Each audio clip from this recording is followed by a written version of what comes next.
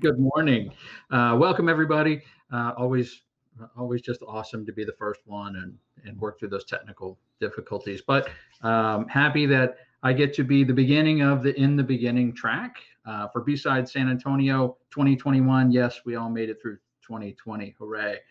So the title of the talk again is How I Got Hacked and So Can You.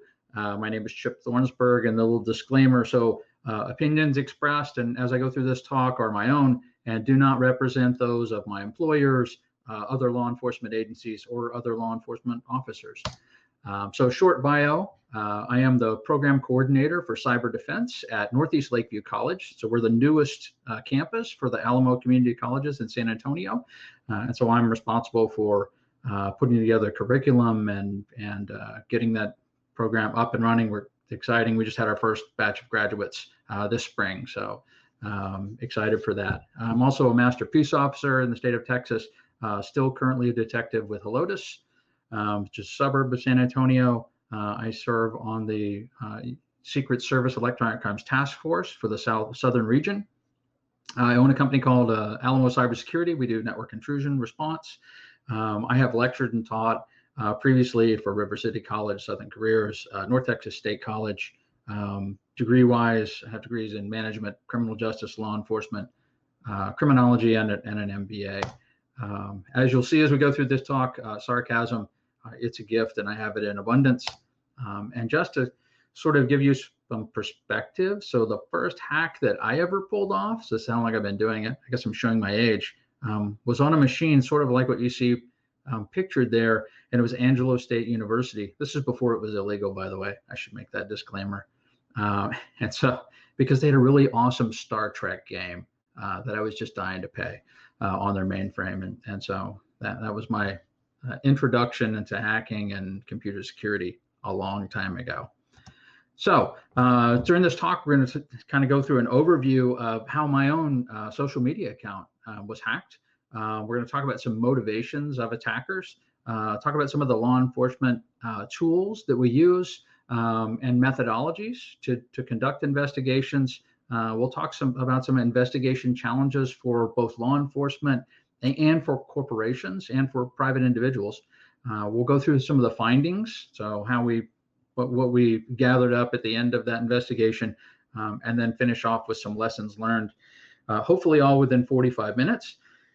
That is our prescribed timeline, and then maybe some questions. So September 9th, 2020, I'm having my morning coffee, checking my email, and I see an email from Facebook at 3:25 in the morning. And it says, hey, there was a recent login from this IP address in San Antonio, but at 3:25 in the morning, being an investigator, being a professor of cybersecurity, I was pretty sure that wasn't me. But I thought, hey, this could be some kind of good-looking phishing, nothing to see here. Scroll on, keep looking at some messages. And then I find a second one, dated same date, but about 4 minutes later, a password change was initiated. Same IP address, designated as San Antonio, so geolocated in San Antonio. And then some great advice from Facebook saying, if you didn't do this, please secure your account. And so luckily I had set up challenges and two-factor authentication, some other things in my account, and I was able, after several hours, to secure my account. Looking through, didn't see anything had changed, but I started thinking, how could this happen to me? Right? I investigate cybercrime. I've been doing this a long time. I teach cybersecurity, and I have pretty good habits, right? I use complex passwords. So brute forcing, no, I don't think that's how they managed to do it. I don't reuse passwords across sites, so it doesn't matter if my email or a previous password was uncovered or leaked in a breach. That's not the issue. I'm pretty good at spotting phishing emails, right? So I get them all the time. Hey, here's one from geeksquad-accounts.ga. Okay, nope, not falling for your phishing email. Here's another, oh, here's your invoice, right? And then the invoice is a number.zip file and some, no. Those are pretty obvious. I must say I was a little, it was a challenging one for me yesterday when the Reverend Riley told me that he was going to give me $5.4 million yesterday, but I managed not to click on any links in that one as well. Or smishing, right? So sending text messages, same thing. Now I'm not clicking on your link, so that's not how it happened.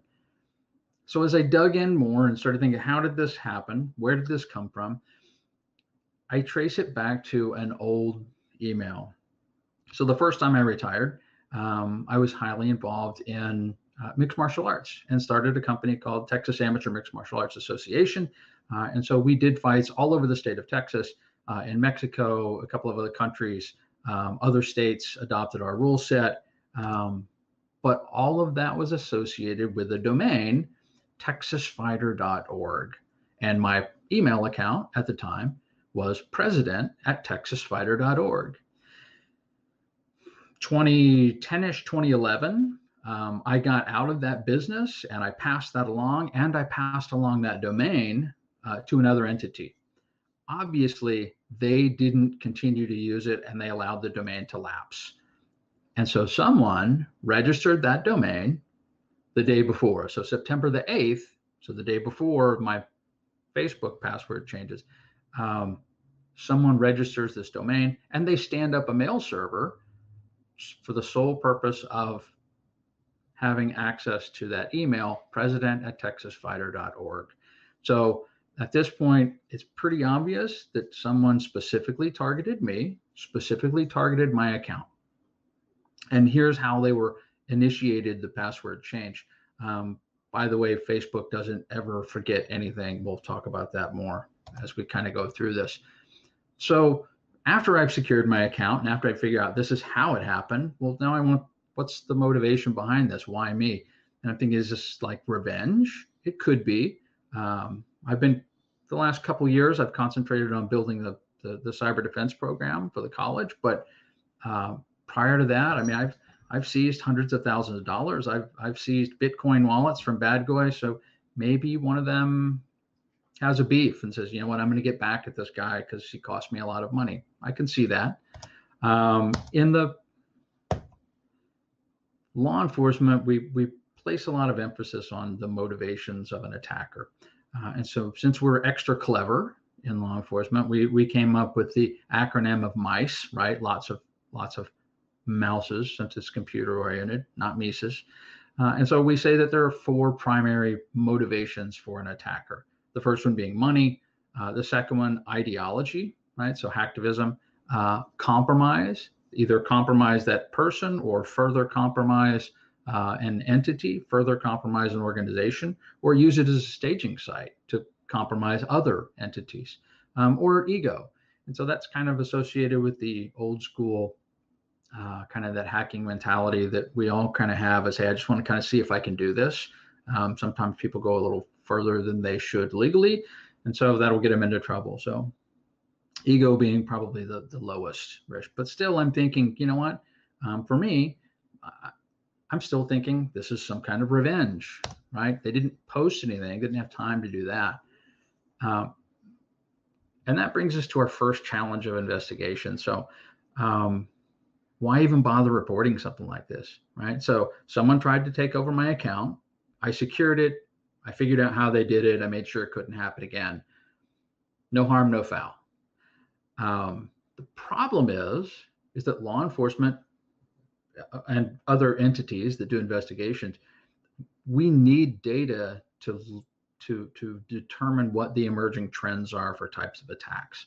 And so we used to say that about 20% of crimes are actually reported. And in the cyber world and cyber fraud, we're thinking that might be down around 1 of 10. So only 10% of crimes are reported. So that means for every one crime reported, there's 9 others that are out there, and that data is not getting put into any sort of pool for us to see these emerging trends. So for me personally, I thought, hey, it'll be a good challenge. I teach a forensics course at Lakeview, and we'll just use it as part of, we'll use this real investigation as part of our curriculum in the class. We'll step through it with our students. So we like to think that law enforcement, that this is our current state, right? So that we're, it's Penelope Garcia or Abby Shuto there, and everything's high tech, and we've got all these computer screens around us, and we have all these awesome tools. And the reality is we're probably closer to these guys, right? Adam 12 and Dragnet, if anybody's even old enough to remember those. So a lot of what we do in investigations is we kind of have to start off a little bit old school, and we do that with open source intelligence and a lot of non-tech tools before we get to use our cool spiffy analysis computer tools.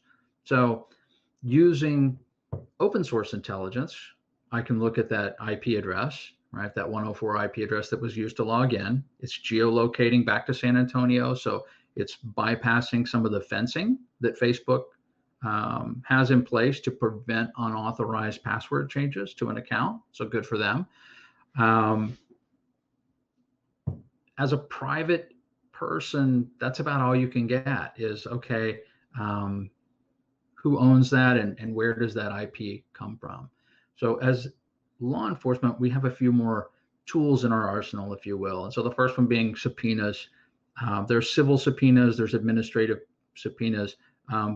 Both of those are somewhat useful, but big companies, you figure they're getting a lot of requests for data and requests for information. And so they don't really respond enthusiastically to civil subpoenas or to administrative subpoenas.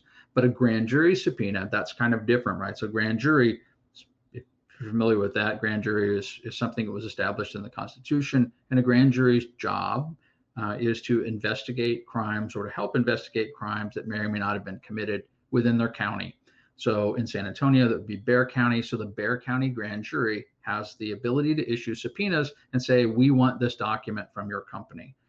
That is legally binding in every state in the United States. So most companies do a good job of responding to a grand jury subpoena. There's also court orders that investigators can apply for. Those are pretty limited in scope. You don't run across them too much. Sometimes when seizing bank accounts, you might use court orders, but for the most part, we rely on search warrants if I need actual data or to seize physically some bit of evidence. So there's federal search warrants. So think FBI, DOJ.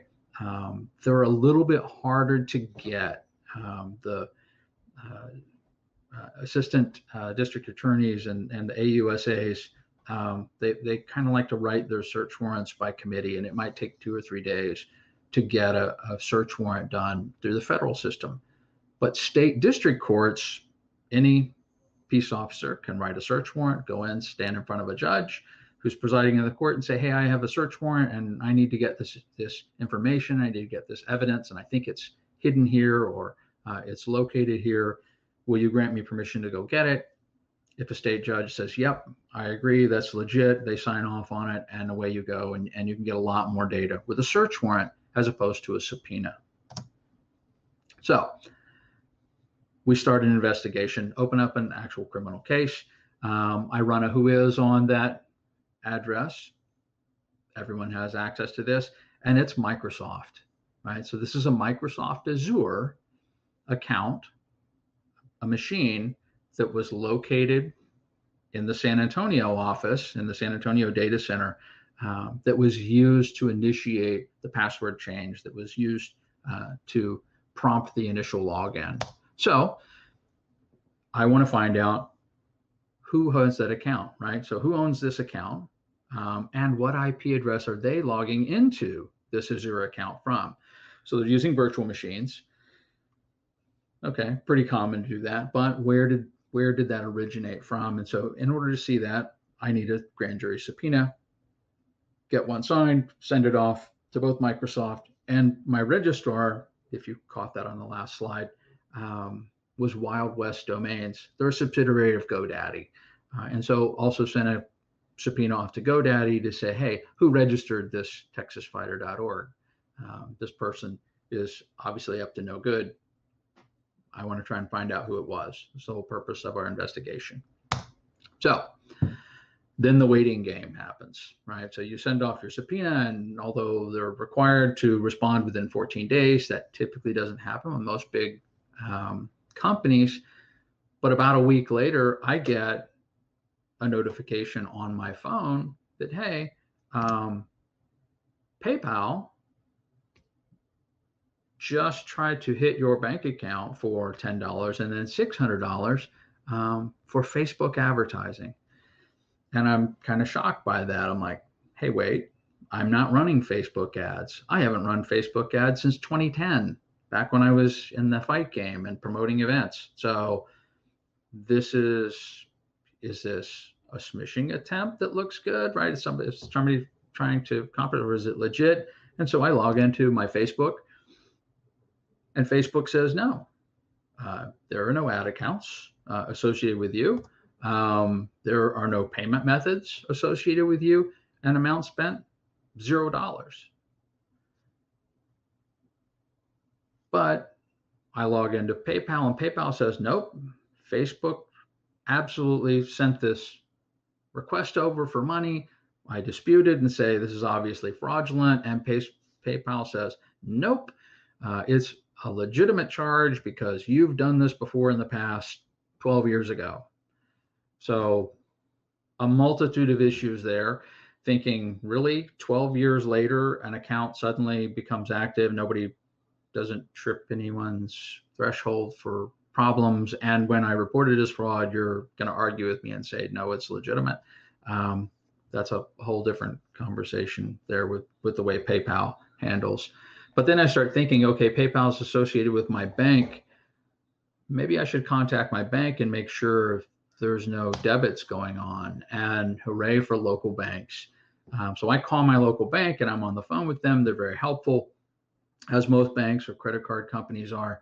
If you've ever had to deal with a fraudulent purchase, they kind of take the statement, and I'm on the phone and I'm talking to them, and says, no, your bank accounts are fine. No one's trying to access them. There's nothing here, but just to be safe, we'll reissue you new cards. Okay, great idea. And then the representative says, let's look at your credit card banking. So I have a business credit card that's associated with the company. Let's look at that just to see what's happening. And while we're talking on the phone, the representative says, holy cow, I've never seen anything like this before. I'm watching this in real time. And so it starts off 35, 35, 35, 50, 50, 250, then 300, then 600, and then 900, 900, 900. Every few seconds, Facebook advertising is trying to charge my business credit card. Thankfully, local bank again says, obvious this is fraudulent. He was excited because he had never seen anything like that before. He's like, wow, I've never seen this happen real time. I'm like, well, I'm glad that I got to get you some excitement in your life. For me, it's more of an irritation. But still, thankfully, I'm not out any money because I've stopped it. This is investigation challenge number 2. So for law enforcement, who becomes the victim? I'm not really a victim anymore. I didn't lose money. My bank didn't lose money. They didn't have to reimburse. They just blocked all of the charges. And so technically speaking, Facebook is the only victim here, right? They're the ones running advertising and they're not getting the money for it. Facebook probably is not going to call back to Chip Thornsburg and say, hey, can you investigate this further? We want to try and figure out who did this, right? Big company.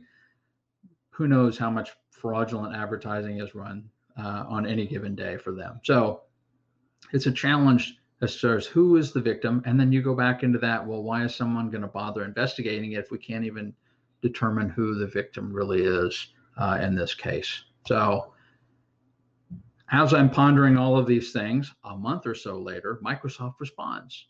And they have this really cool, and most companies do actually. So they have an online portal for law enforcement use. So you can submit your search warrants and submit subpoenas.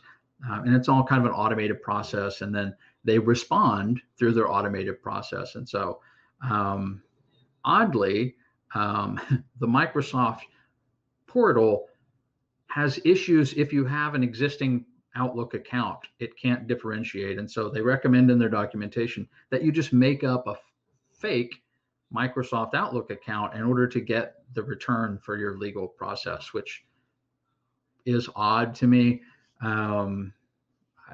It seems like they could figure out maybe a better way and maybe use your law enforcement email like other companies do, but it's Microsoft and they do what Microsoft does.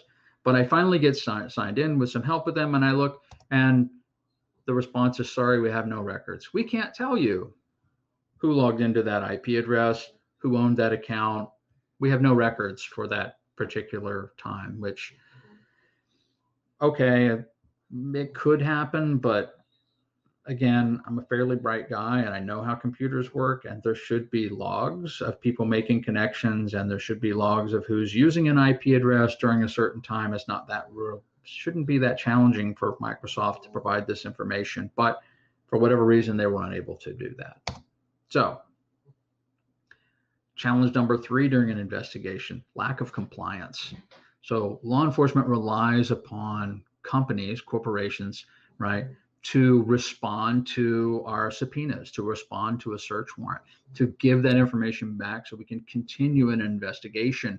A lot of times companies are not compliant, and it's not that they're maliciously not complying. There's a lot of issues with overlapping laws between federal laws and state laws, and different states have different laws providing user privacy. So if you're out in California, which Microsoft is, and some of the other big tech companies, Microsoft and that Ninth Circuit, companies have been sued for violating a user's privacy by responding to grand jury subpoenas, by responding to law enforcement search warrants. They've been sued, and obviously sued enough to where they're very aware of that. And so they almost take the side of the bad guy. And so you send a subpoena, you send a search warrant, many times they'll contact the user and say, hey, we have this legal document, they want your information. Is it okay if we give it to them? I'm going to guess most bad guys probably say, no, we'd rather you not, but whatever, right? It's just a challenge. And then there's the lag time. So a grand jury subpoena says you have 14 days. We need this information. Microsoft responds within a month or so, right? And say, hey, sorry, we don't have any records. I'm still waiting for GoDaddy's response. I still don't know how that domain was registered. Was it used? Did they domain kite? Could be. Was it a stolen credit card that was used to pay for it? Who knows? At some point, hopefully they'll respond, and I'll have an answer to that question. So I'm thinking I am sunk in my investigation, and that's a little depressing since we're going through this in a class and we're teaching it. So, but good things come to those who wait. So as I'm waiting, we come into the new year. It's 2021. Yay, 2020 is over with. And then I get a report from an individual that their Facebook has been hacked. And the reason that they're actually contacting Lake law enforcement over this, they're a politician, they're an elected official, and their Facebook was hacked. And they are dead certain that it is their opponent, right? I just know that my opponent has either done it themselves or they've hacked my Facebook, and it's all to prevent me, right, from being effective because an election is coming up in just a few weeks. And of course, I counsel them and say, wait, slow your roll, and share with them a little bit of, I was certain that this was revenge. And then weird things are happening with Facebook ads. And so double check your account, make sure you don't have any of those things sort of lingering in the background. They assured me, no, that's not an issue. They've never done Facebook ads. Okay, good for you. Facebook provides the IP address that we use to log in. And so I've redacted this one well, I'll tell you why in a little bit. So it's not a local, but it's in the United States address based out of California. So this is a California server, California virtual machine, and it's hosted by a cloud provider. So, but a smaller one. This isn't a Microsoft Azure account. This is a smaller company. And so I contact them, say, hey, here is a grand jury subpoena. I need information on this account. And within a day, they respond, which is why I redacted their name, because I don't want to burn them. They actually did really great compliance. all of their login IPs were from Vietnam or Vietnamese internet providers. The address given for the owner of the account and a name was a Vietnam address. The most important thing from my standpoint, the virtual machine that was used to compromise this politician's account, it's still up and running. With a subpoena, I can get account details like these, but now I want a copy of that. I want a copy of the virtual machine. I want to see what tools they're running. I want to see what kind of malware they might be, right? I want to see how are they compromising these accounts. I'm pretty sure I understand why, right? They're somehow making money using Facebook advertising. Haven't quite figured all that out yet, but they're definitely trying to monetize compromising someone's social media account. So investigation challenge number 4 for law enforcement. Getting a hold of cloud data requires the help of that provider's IT staff. We can't roll down to a local data center and say, hey, I'm here and I'd like to image one of your servers in this huge array, right? We have no idea where it's physically located. It's just not going to happen. But the data provider, the cloud provider has IT staff. They can narrow it down. They could make a copy of this, right? They can create a snapshot image or create a forensics image. You are reliant upon their good graces, their goodwill, as to how quickly they might do it, or whether or not they'll do a full job for you. In this particular case, they did a great job, and it was pretty quick. So 57 gigabytes of encrypted data later, I now have an image of this virtual server that was used to compromise this politician's Facebook account. So I mount my image, FEK Imager. I use Autopsy, right? So nothing wrong with open source software when you're conducting investigation, just like you can use open source intelligence. Using open source software is just as valid. It's all about our methodology and how we document what we've done. So one of the first things that catches my eye, hey, look, there are 11 different accounts with logins that were created using this machine. 10 of them are Facebook. The 11th is for an app called Zalo, which is a Vietnamese anonymizing chat, right? So it allows you to send smishing, right? To send text messages over or out to phones. So, okay, that's pretty encouraging. Lots of information in the web cookies, lots of form autofills, lots of web history in there. So a lot of information on this system, and it took several days of looking at it to really go through it. So interesting things, there were only 3 bookmarks that he had. So this person has a bookmark set up in their browser for Facebook advertising, right? For the ad payment inquiry. Hey, I'm having a problem. I have questions about my payment. So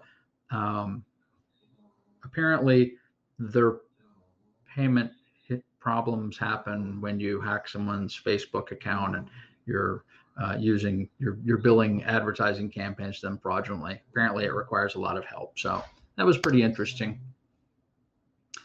A few user accounts. So as I look through the user accounts on the machine itself, there's really only one. So there's one active user account, and it's Hoa Nam Hua. I butchered that. If someone has a better grasp of Vietnamese, I apologize for that. So there's one single user who's been using this machine, who's logging into and out of that machine. And I already established that it's from Vietnamese internet provider. So it's actually out of Hanoi is where all of the logins into this machine are coming from. So other notable artifacts, there were a total of 4,079 email addresses. Most of them were not part of data dumps, were not part of breach dumps. So if you're not familiar with Have I Been Pwned, you can put in an email address. It'll show you all of the associated data breaches that email has been compromised in or potentially compromised in. The majority of these 4,079 emails were not found in existing dumps. So this was fresh ground. He's not relying upon credential stuffing, right? This person, I say this person is not relying on credential stuffing to try and compromise Facebook accounts. As any good hacking machine, we would expect to see, right? Multiple text files with surnames, with first names, so you can create usernames, password files with so the top 100 and top 10,000. So brute forcing is obviously a potential in this person's world. There were two executables that were on the system, and not that had been, that's the best way to say that, two known rats, right? So known malware, the 13 kilobytes in size, so very small file, that are used, right, to phish other users, right? So this person is using this rat malware to phish for credentials, assumably, right, from those 4,079 email addresses. The web cache, though, has lots of stuff. So I find my victims' login information. So my politicians' law enforcement, my politicians' Facebook login is in the web cache. So obviously this is the machine that did it, and there's the credentials on that. And I also find that there's cache there for credentials for our email address, admin@unhainam.net. And that was also the email that was listed with the cloud provider as the contact email. So now I know who it is, or I know what machine it is. I think I know who it is, right? I know how they're compromising Facebook's. I know why they're compromising Facebook's. They've managed to monetize, which is something we weren't seeing a lot of previous. And I might even have a lead as to who this person is. So of course, pull out the trusty web browser, and I go to the website. And so, hey, look, it's Yuen Hainam, and with Google Translate, currently I'm a lecturer in a course on Facebook advertising and the CEO of MyBee Media, a company with 5 years experience supporting dozens of advertisers. We will show you how to use Facebook advertising to be successful. And I guess it's pretty profitable if you're taking money from clients to run Facebook advertising and you're not actually spending that money, you're doing it fraudulently. So there was contact information.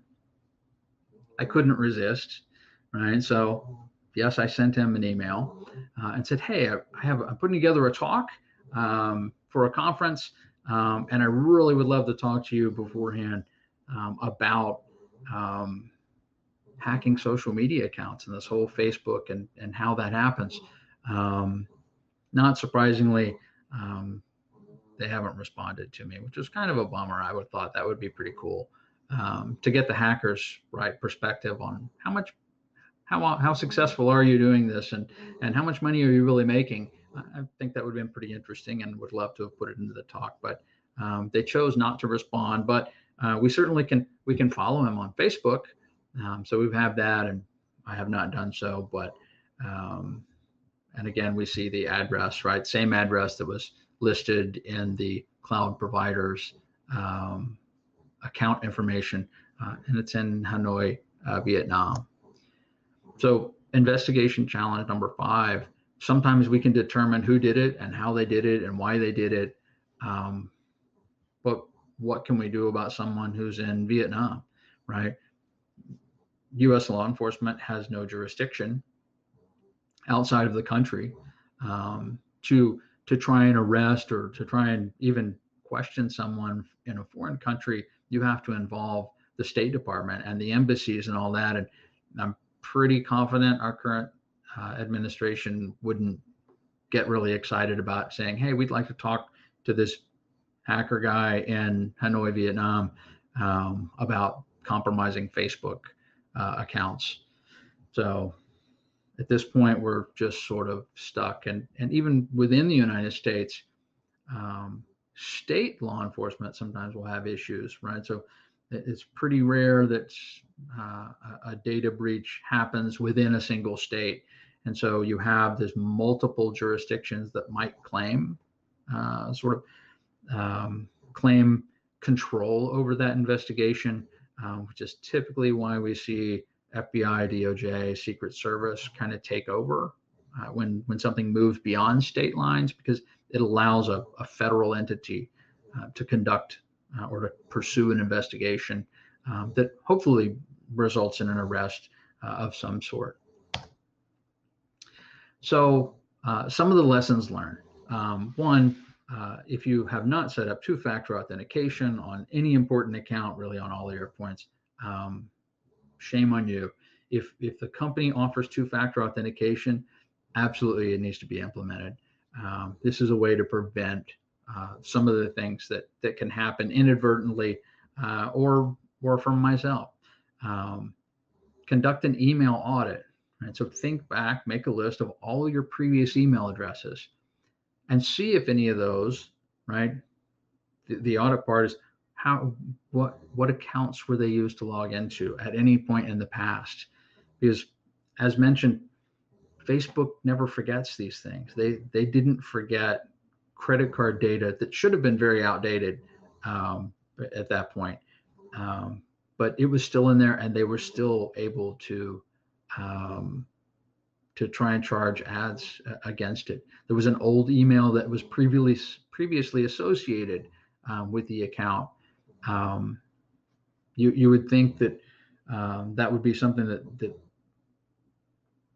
Facebook might block, but apparently not. And then those connections between the two, right, between Facebook and PayPal. It's like, hey, how can this still be an active connection when it has been used for, at that time, 10 years or so? It's like, okay, this is a problem. If it was a private domain that you had your email with, take steps to secure it, right? So now I have a list. I have a list of several domains that I will pay for every year, pretty much for the rest of my life, right? I don't want to allow them to potentially be used against me for someone to come back and try and compromise one of my accounts. Lastly, if you were a victim of any kind of internet fraud, please report it.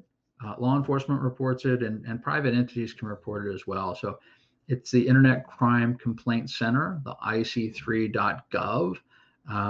It's an online form. It's not a whole lot of data, but that allows law enforcement to begin to compile these trends, right? And we see, is there an emerging trend that now hackers from Vietnam are going to compromise social media and then attempt to monetize Facebook advertising? It's certainly a possibility. One I had not seen before. I was completely unaware of it, as were other law enforcement officials that I talked to about that, right? So this is, well, we haven't seen that before. So is this kind of an emerging trend? Is it, right? It's like ransomware. We sort of point towards Russia and the Baltic states and banking Trojans. We look at South America and Brazil and say this is sort of that type of crime comes a lot from here. Maybe social media attacks and monetizing Facebook advertising campaigns. That maybe that's the thing, the crime of choice in Vietnam. As we collect more data, we'll be able to see that. We'll know more of that. So with that, we are almost at our 45 minutes. Apologize if I went through quickly. I didn't want to run long. My contact information, Twitter is CyberLeo, so CYB3R_Leo, law enforcement officer.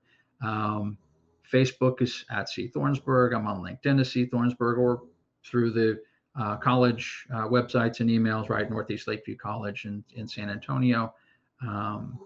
And with that, if anyone has questions, I will be happy to answer them.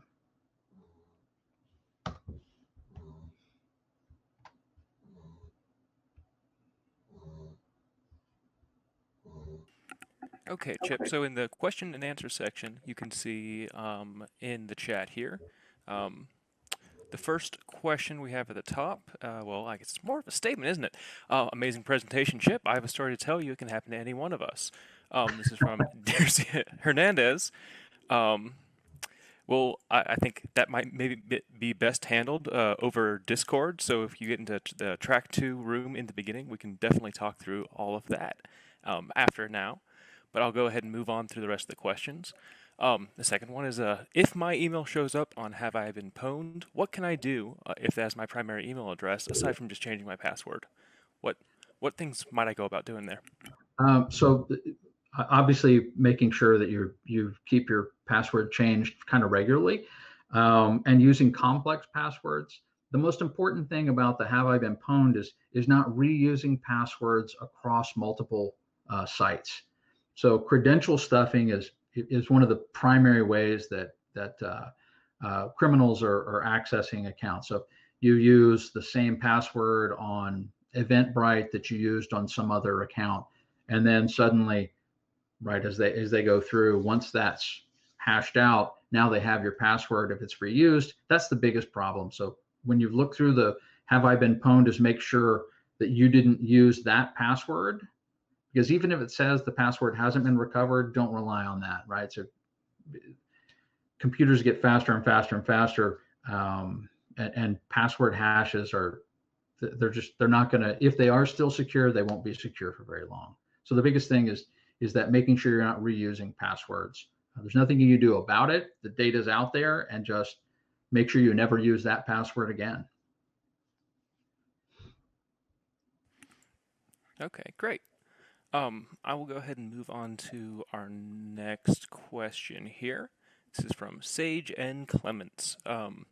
Does Texas require peace officers license in order to establish a digital forensics firm? If so, how rigorous is that process? No, they don't anymore.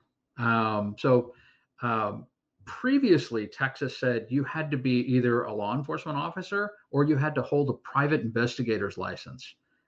That's actually why I have the company, Alamo Cyber Security, because back when I started doing network intrusion response, you had to have a private investigator's license to do that. And they've eliminated all that. They kindly have figured out that just because you're a digital forensics person, you don't need to worry about the law enforcement side of it, and you don't need to be registered or licensed by some state entity to prove, right, that you understand the private investigation laws in Texas, which is really what that comes down to. So no, you don't, and that's a great thing. It opens that field up for lots of people. We have students that are going through our programs or other programs that are majoring in forensics, computer forensics. You no longer have to be a peace officer to even work for a law enforcement agency in the field of digital forensics. And so to become a peace officer, it's almost a full year of an academy. It's not just I want to take a study for a test and do that. Texas is really antiquated in its law enforcement laws.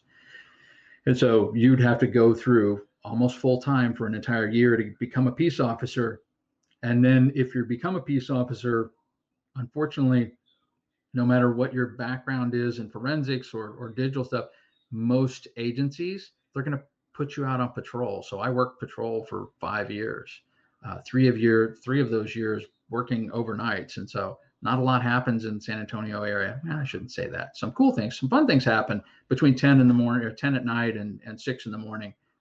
But you no longer have to do that to prove your worth before you can start doing investigations. So that's a good thing. Okay. It looks like we're getting close to time, but I'm going to go ahead and ask one more question live here, and then we can take the rest of the questions offline into the Discord room. So the last question here is, well, first, thank you for the presentation. How do you believe that service providers can get better at preventing this type of abuse? Gosh, that really is kind of a challenge. I'm not insensitive to them, because someone like Microsoft, they have so many accounts that are out there and so many people trying to interact with them. It's tough for them, and they're relying on algorithms to prevent fraud. So this particular cloud provider, they ran an algorithm when that account was established, based upon the address, based upon what they wanted to do. based upon the credit card data, and it had a fairly high fraud score. They still opened up an account for that person because the credit card wasn't a stolen credit card. It was legitimately that business. It was legitimately this person's credit card that was used to pay for the service. And so, short of monitoring the user's behavior, I don't know how they could do that. And for privacy purposes, we probably don't want a cloud provider monitoring all that we do with our virtual machines on their network, right? As long as I'm within your user agreement, then you shouldn't really care exactly what I'm doing. And so I don't know, that's a challenge. I don't know that they could. The biggest thing is just being responsive. When they get a subpoena, when they get a search warrant, that's legitimate, right? Assisting in the investigation, it moves things through quickly. When they resist it, it slows things down to a crawl or kills, right? So for my account, I mean, that my investigation died because I'm still waiting for GoDaddy, right? And maybe it's this same person. I don't know. It could be. It might be someone different. Maybe there's at least 2 different people that are doing this. So that's particularly a challenge. And so we're running out of time. So I will jump over into Discord and see you all there. And thank you so much for spending some time this morning. And I'll see you guys over in the Discord channel. Hi, my name's Jenny, and I'm here for Operation Safe Escape, an initiative of the 501c3 organization, the Operation Security Professionals Association. If someone you know is affected by domestic violence, you're not alone. We're here to help. We offer tools, information, and resources to help someone safely leave their abusive partner and find a safe place to go. With centuries of security expertise brought together for this specific purpose, our only mission is to get you or your loved one out safely. We do it all for no cost. It's just what we do. Operation Safe Escape focuses on protecting you and your family from the moment you decide to leave up until you are at a safe place. When you want out, we are on your team.